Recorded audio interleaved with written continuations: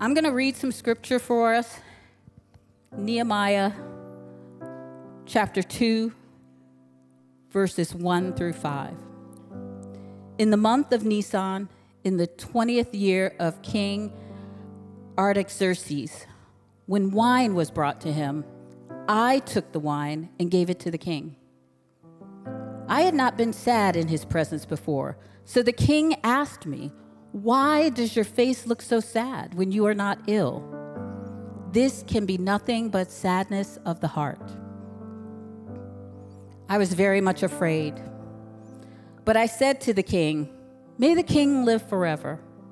Why should my face not look sad when the city where my ancestors are buried lies in ruins and its gates have been destroyed by fire?" The king said to me, "What is it you want?"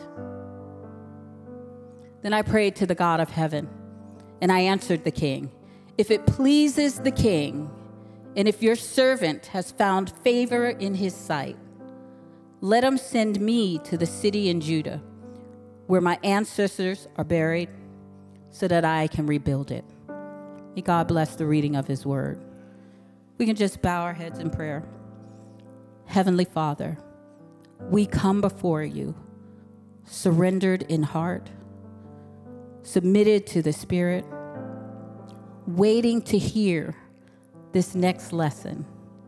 We ask that you would point us to where we are in this story, and that you would give us the courage to accept it and own it, and take the next steps if where we are is not where you want us to be. We give thanks and honor and glory and praises to you, the God of the universe. In Jesus' holy name we pray. Amen. Let me join my welcome to Lisa's in welcoming you here both in the room and online to Three Crosses Church. It's a privilege to be in the house of the Lord and to preach the word and sing songs of worship. And every season catches you differently, doesn't it? You know, we were excited over the last couple of weeks because I've got to be away and celebrate 15 years anniversary with my lovely wife, Tara, who's right down here. I know. Good job, Tara, for putting up with that guy for 15 years and come back. And unfortunately, you come back to some news of some difficult things, including some tragedy that struck close in the lives of some loved ones here at Three Crosses. You know, I think about Pastor Danny and his dad, Bob, who went to be with the Lord last week. And man, the sudden passing, that's tough. Those of us who have experienced that know that that's really, really tough. We had a beautiful memorial service for him yesterday. And when you come to a funeral, you know, Tara and I were talking about this, you remember those loved ones that you also have lost. And you remember that grief is a thing which, for many of us who hear news or reports, you kind of forget about it or it moves into the background. But for those whom grief has struck close to, they don't forget. And so I want to encourage you, our church family, to think about Pastor Danny and his family and Bob's family and loved ones and continue to pray for them, continue to encourage them, continue to text them, continue to give them gifts of things like food or support, because this grief thing will last for a long time. I want to say to you also, if you have experienced grief or tragedy or loss, that the Lord sees you and he is with you. The scripture tells us about Jesus Christ that he was a man of sorrows, acquainted with grief, that he knew what it was like to lose people close to him and to struggle in the same ways that we suffer. And so if you'd be willing, I'd love to just open our time of looking at the scriptures with a prayer for peace for Danny's family, peace for those of us who still grieve, and glorifying Jesus Christ. Would you pray with me in that way? And so, Father, we thank you that you were, in fact, a man of sorrows, acquainted with grief. But, Father, we also thank you that you are the resurrection and the life, and that those who pass we will see again one day in the life to come. Father, we pray that you would come quickly, and that as we tarry here on earth, we thank you that your presence is still with us, and that you comfort us by your Holy Spirit, that there is a peace which is beyond even our ability to understand it. So, Father, for those of us in this room marked by grief and tragedy, would you be with us, we pray. Would you help us to bear one another's burdens and to support and love and encourage and pray and reach out with love and kindness and generosity. Make us not weary in well-doing. Let it not be out of sight, out of mind, Father, but let us be instruments of your grace, peace, mercy, and love in this world. We pray. In Jesus' name, amen. Sorry, getting a little teary because grief is hard. Grief is hard, and I like to tell the truth about that. I'm grateful for Lisa reading the scripture, getting us into our Nehemiah section of the revival, which almost happened, the books of Ezra and Nehemiah, which Danny has taught us are kind of one book in two parts. And so today we're going to turn the page into that second book, Nehemiah, and we'll kind of survey chapters 1 through 7 and read a little bit about his life and his ministry. So a simple way to cut these in two is Ezra's a little bit more concerned with the religious life of God's people. So things like worship, things like temple, things of that nature. And then Nehemiah is a little bit more concerned with the political or civic life of God's people. And so Nehemiah is not the most famous Old Testament person that there ever was, but you're kind of like, okay, yeah, that name rings a bell. I've heard of that guy. He did something. What's the thing that Nehemiah did? Oh, he's the wall guy, right? Yeah, there you go. And so like, yeah, I could get that trivia question right on Jeopardy. And he's the wall guy. And so we're going to look today at Nehemiah's building of the wall, his rebuilding of Jerusalem. So just like Lisa read, Nehemiah used to work for the king of Persia, right there serving him wine, serving him drink, right there in the royal palace. And he said, I don't want to stay here in this high position with food and shelter. How can I do that when my home country, my city of Jerusalem, lies in ruins, burned down? How can I be comfortable when there's work to do for God's people? So he left the king and went back to Jerusalem to begin that important work of rebuilding. And so we're going to look at Nehemiah's life today and see how can we learn from what he did well, how can we learn from what he did poorly.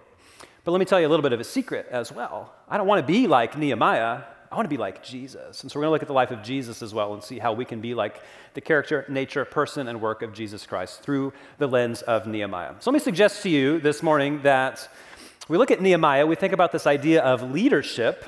I want to have a working definition for us, that leadership is influence that lasts. Leadership is influence that lasts. I want to be somebody for Christ for a long time, for a lifetime, for generations to come, not somebody here today and gone tomorrow. And so I want to say, if leadership is influence that lasts, I want to look at the life of Nehemiah and the teachings of Jesus Christ and see how can we be people who last? How can we be people who endure? Not one-hit wonders who fade, people who finish well. So as we're surveying Nehemiah 1 through 7, we'd read chapter 2 where Nehemiah gets the call and a call from God, this idea put in his heart to come back and rebuild Jerusalem. It's a good idea in many ways. And to begin with, they begin to rebuild the city wall which surrounds Jerusalem. And in that day, in that era, the walls were important for a couple of reasons, and primary was protection and safety. You built a city wall because it kept invading armies out. You built a city wall because it kept burglars out. You built a city wall because it kept vagrants out. There was able to be protection and predictability in the city. People could sleep safely at night, in other words, because the wall protected you. Without the wall, you couldn't live at peace. So we got to have a wall if we're going to have a safe and secure city. There's also a little bit of an element of city walls in the ancient world that were almost prestige for your city. Right? In America today, as our cities grow or change or fight for jobs or fight for industry, there's a couple things you can do to add that layer of world class to your city. So Tokyo, for example, hosted the Olympics. You got to be a big time city to host the Olympics. And what better way to produce or to prove that you are in fact big time than host something like that? Or you might think about these cities which compete to host the pro sports teams. Sacramento, in the 80s, they had the Kings come out of Kansas City, where I come from, and my family was season ticket holders, no bitterness, no regrets. And they moved all the way west to Sacramento because Sacramento was saying, we are a world-class city and we need a team. I don't know if it worked out for them really or not, but this is kind of the image that you get. And if you are an ancient city with walls, you really are somebody. If you're an ancient city with no walls, you're like a town or a village or like a dust speck on the road. So we got to get this wall for safety, for security, for prestige. We got to get a wall. It's a foundational element for us. If you flip the chapter to chapter 3, Nehemiah lists in a really beautiful way all of the people who participated in this important work. A lot of times, especially in America, we skip these genealogies or lists of names. It's unfamiliar, kind of foreign sounding. Why do I have 40 verses or whatever it is of just, he built the wall. This guy built this section of the wall. This guy and his daughters rebuilt the gate. This person built on this section of the wall. This person worked for this wall for so many verses. But Nehemiah is celebrating the people who did that important work. It's not Nehemiah's work alone. It's a community of faith working together to build something beautiful. I really love Nehemiah chapter 3. I encourage you to read it this week and kind of think about these people were our forefathers in the faith, our ancestors, our predecessors in the faith, and they did some important work. What work are we putting our hands to that will last for a lifetime? And then you flip the chapter again to chapter 4, and it's all about opposition to the wall. So 2 is the call, and 3 is the faithfulness, and 4 is like, it's not that simple, is it? Life is never simple. There's always differences of opinion or different ideas, opposition from the outside, opposition to the inside. And so Nehemiah's life will kind of get to determine, is he going to be a one-hit wonder, that guy who built the wall that one time, or will he have a legacy of faithfulness which lasts? And unfortunately, we look around the world today, and sadly, even in the Christian world, we see that good people fail and fall short all the time.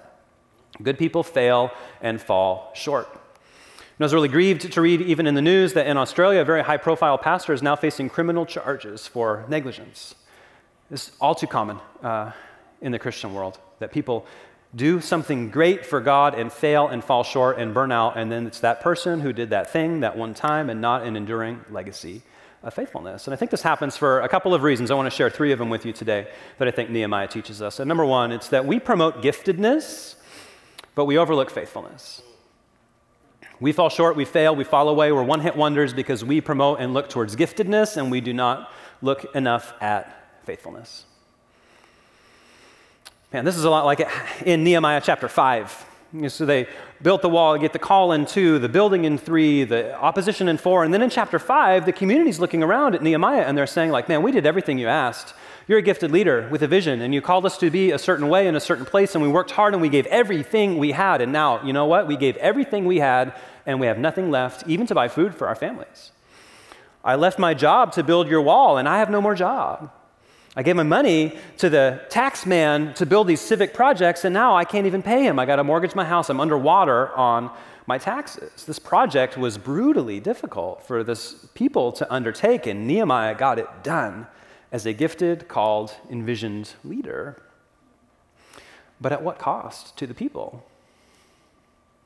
I wonder if what was intended to be a project for their safety and their prosperity, this wall, ended up becoming a yoke or a millstone, which cost them their safety and their prosperity. I wonder if his giftedness in pursuing this project overtook his faithfulness in looking out for the people to whom God had entrusted. God doesn't want us in charge of objects. He wants us in charge of people and lives and faithfulness.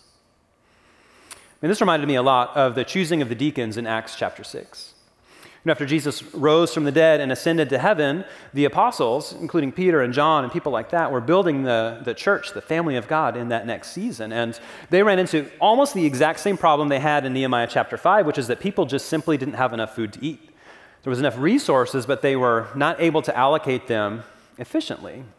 And so they needed people to oversee this daily distribution of food. And if we had this same problem today, we would look at things like your resume, like who has a demonstrated track record of success in the distribution industry, right?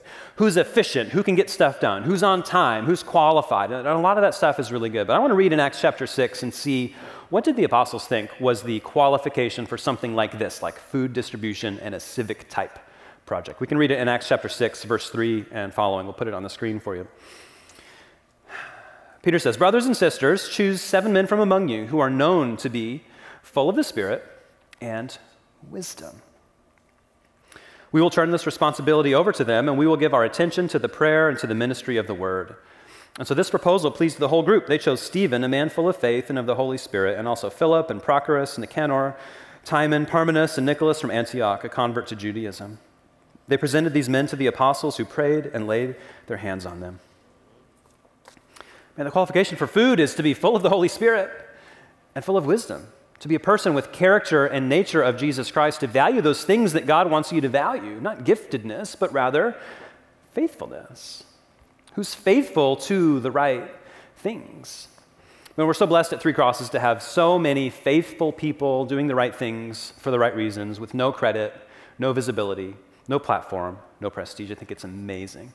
These people do the right thing for the right reasons. I'm so blessed in my life to know many great saints who do the right thing for the right reason in relative obscurity. I think of a man named Tim Way, who's a career missionary to Africa, serving the poorest parts of our globe. just in obscurity, faithfully, every single day. Tim has not 2 nickels to rub together, but he has immense treasure in heaven because he's given his life to what matters, to serving the poor and the hungry and the needy in Uganda. Tim's a hero. Sorry, I'm choking up a little bit thinking about Pat Shaw. She's a grandma from nowhere, Oklahoma. It's actually called Barnsdall, but it's nowhere, right? And every day she woke up and she prayed. She prays for hours for her family. She goes to church every single week. She's not famous. She's not got a pulpit or a platform, but she prayed for her family and changed their lives. She prays for me and my family. She prays for you. Her faithfulness matters. She's not the most gifted Christian I've ever met, but she's among the most faithful. Pat changed the world. Think about my friend Matt, enduring difficult employments and faithful every single day until it cost him. This faithfulness is what matters. It's the legacy that endures, not your giftedness, not your platform, not your job. Are you faithful to what the Lord has put your hand to each and every day? Or is it time to step up and build something? That faithfulness will endure, not just your giftedness.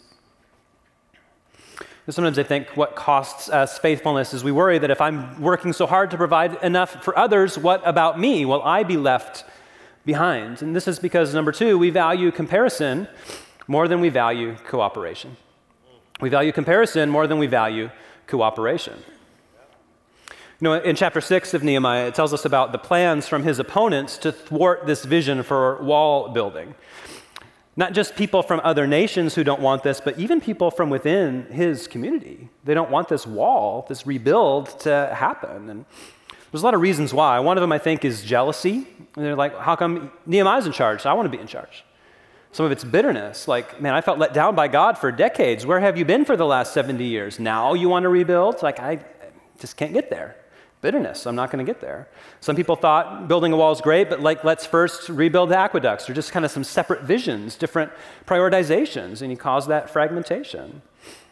Some people that were still in that land for 70 years, and they felt like Nehemiah was just what we might call a Johnny-come-lately. Who's this new guy? Like, I've been here suffering for decades with my children and my family and building this place, and you're coming in with this vision like, okay, take a number, new guy, you know? There's just this comparison of faithfulness and resume and track record that we love to engender with one another, and we don't have the cooperation that it might take to build what God wants in the earth. We value comparison more than we value cooperation at times. You know, the walls in this way are almost like a metaphor for that, because they're building this structure to keep people out, right? Our people are in, your people are out. There's this in, out, even this comparative, separative, this kind of sorting kind of a metaphor. And Jesus gives us an alternative vision of what a city might look like in the Gospel of Matthew. I'd love to read for you in Matthew chapter 5, verses 14 and following, of what Jesus' idea that a city could be: walled and hidden and shut off and safe, or this way. He says, "You are the light of the world. A town built on a hill cannot be hidden. Neither do people light a lamp and put it under a bowl. Instead, they put it on its stand, and it gives light to everyone in the house. In the same way, let your light shine before others, so that they might see your good deeds and glorify your Father in heaven." And so we get to kind of pick. Do we want a city, metaphorically speaking, that we're building with walls and comparisons and make sure that we protect what's ours and mine and my prestige and my faithfulness and mine and mine and mine? Or do we want to be a city, like Jesus tells us, that's up on a hill with a beacon of light inviting all to come? Can't hide it. You can see it from wherever. Travelers come and find rest. People come and find a home. Which do we want to be? A comparative place or a cooperative place that's making a home for all? Man, if you're a leader that thrives on comparison and not serving the needs of those around you, I think you're going to be that one-hit wonder. You're not going to have legacy that lasts. But if you provide a space for the lost, the weary, and the broken, I think that's what Christ calls us to do. Which brings us to our third thing that I'm going to suggest why we sometimes fail and fall short, and it's that we focus on the mission so much that we forget the maker. We focus on the mission so much, we forget the one who made us and who called us. We do so much stuff for God, we forget to have intimacy with him as the center. You know, Jesus put it this way in the Gospel of Matthew: what does it profit a person to gain the whole world and yet lose their soul? You focus so much on the mission, building things in this world, you lost your soul. Psalm 127 is just the same way. We did this in the Psalm series a little bit earlier in the summer. And Psalm 127 says that unless the Lord builds the house, you labor in vain who build it. Unless the Lord watches over the city, the watchmen watch in vain. And Nehemiah is all about watching over the city, but if we forget that it's God at the root who we are serving and doing these things for, there's no point. It is just vapor, nothing, vanishingness. Jesus is at the center, or we've missed it. You know, when you get to Nehemiah chapter 7, they've basically completed the building project. They've got the wall built, they've got the city rebuilt, and it's like mission accomplished, kind of, sort of. But not really, because to what end or to what purpose? Did they find that renewed intimacy with God? Did the kingdom come as they had hoped? If they just get these conditions right, everything would work? But our series is called The Revival That Almost Happened. Not the amazing series or the amazing revival which happened in Nehemiah, because they got it right, but they still didn't have that intimacy with God that they were hoping. They focused so much on the mission, they forgot to pursue the Maker. Man, such an easy thing for us to do. And in this way, Nehemiah's rebuilt the walls, rebuilt the city, and I think it's just cost him so much, he can't even win the hearts, minds, and trajectory of the people going forward.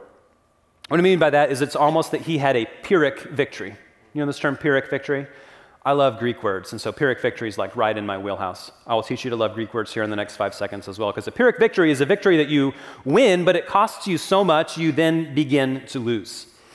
So it's like you won, but really actually you lost.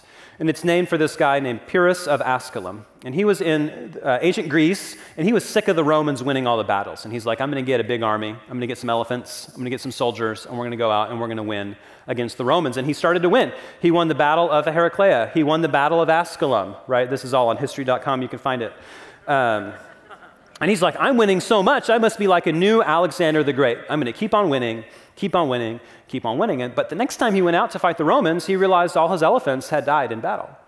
All his soldiers had suffered so many casualties they could no longer win against the Romans, and the Romans just rolled them up and consigned Pyrrhus of Asculum to the dustbin of history, a one-hit wonder of a general.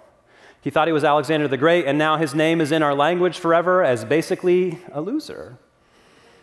He didn't have that legacy which lasted. He flamed out. And I don't know if Nehemiah was quite this way. Nehemiah's legacy is a little bit complicated, but did he build the wall and yet lose the hearts and minds of the people towards the world, towards the Lord? Did we exchange this mission of building for intimacy with the Lord? I love how Jeremiah puts it in chapter 9, verses 23 and 24, when Jeremiah shows us what really, really matters. He says, this is what the Lord says. Let not the wise boast in their wisdom, or the strong boast in their strength, or the rich boast of their riches. But let the one who boasts boast about this, that they have the understanding to know me. Yes. That I am the Lord, who exercises kindness and justice and righteousness on earth. For these are the things in which I delight, declares the Lord. Jeremiah is saying, don't build riches, don't build wealth, don't build prestige, don't build strength apart from the Lord. Don't exchange intimacy with the Maker for a mission, a short-sighted mission.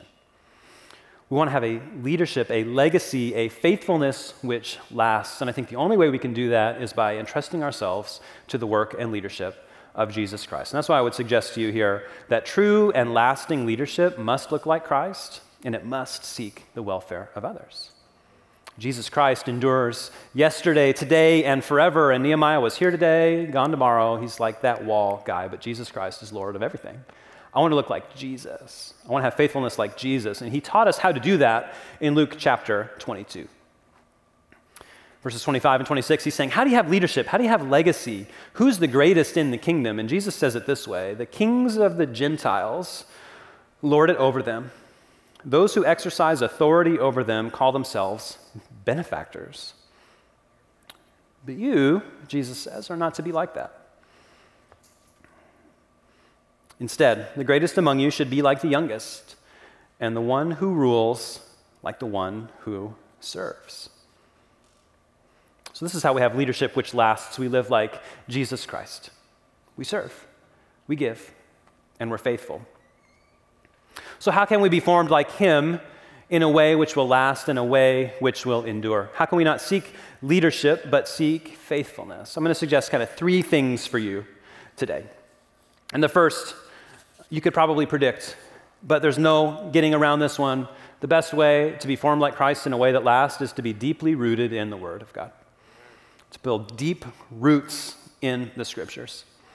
In fact, Jesus gives us this image in John of a vine with branches, and he says, if you're connected to the vine, you're going to be fruitful, you're going to bear fruit, but apart from me, you can do nothing. And so seeing his word, seeing his teachings in the Scriptures, a life of prayer devoted to him, seeing him face to face, a life of worship that's forming you after Jesus Christ will make you like him. Build those deep roots in the word. There is no substitute. There is no other way. You cannot be a lifelong faithful person, I don't think, if you don't deeply root yourself in the word. You got to do it. I hate so much to exercise. There's no other way to get healthy. You got to do it. Root yourself deeply in the Word. No other way. The second thing I'll suggest to you is to find a mentor. One way that I might put it is if you want to be a leader who lasts, find a leader who has lasted and help them show you the way. Who do you want to be when you grow up? Find a person who's like that and then find out how to become like them. Mentoring takes work. Relationships take work. This trust takes work. There's no easy plug-and-play kind of a way, but our church family is an amazing group of people who would love to come alongside you. And maybe you can find them in some unique ways, maybe by joining the greeting team or serving as an usher or joining the tech team or get involved in that service, get involved in what's going on. Sign up for the newsletter and just put yourself in a place to serve that you might come alongside some great people of faith and become like them. Or maybe you are in a season where you need to become a mentor. Do the same thing. Put yourself in a position in the men's ministry or the women's ministry or the youth ministry to steward that faithfulness forward, that we might be a church community who lasts with faithfulness for a long time. Find a mentor, be a mentor, or find somebody in your field who you want to be like, read their books, watch their videos, and email them. You might be surprised at how receptive people are to writing you back.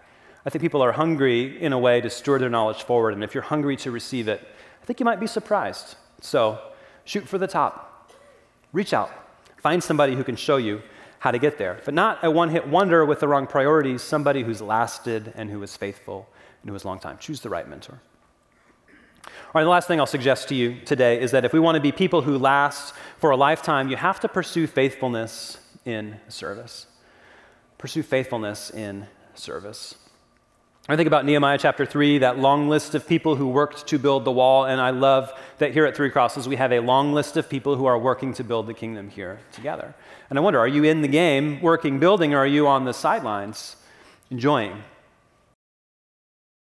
As we regather, it's a very complicated season. A lot of us are still online, and we love you guys. There's plenty of ways to serve online as well. There's plenty of places to be here in the building and in the community. So many needs still yet to be met. We need you to build the Lord's kingdom. Not because Three Crosses is great, but because the gospel matters. We want to endure for forever. And you need the church as well. You need to come alongside with that faithfulness, that humility to be involved in an ongoing basis, not just for an hour on Sundays, but in the game, involved. For to last as a Christian for your whole life, you've got to be involved. You've got to get in the game. Build faithfulness in service. Not because we need stuff to do, but because it's coming around, sharing the gospel. Don't exchange that mission for the maker, but be involved in service. So I don't know where this finds you today, the survey of Nehemiah 1 through 7, or this series about the revival that almost happened, but I almost want to sum up and say, if we want to pursue God, we're not faithful enough to do that. And I'm really grateful that God is a God more faithful than we are, who pursues us anyway.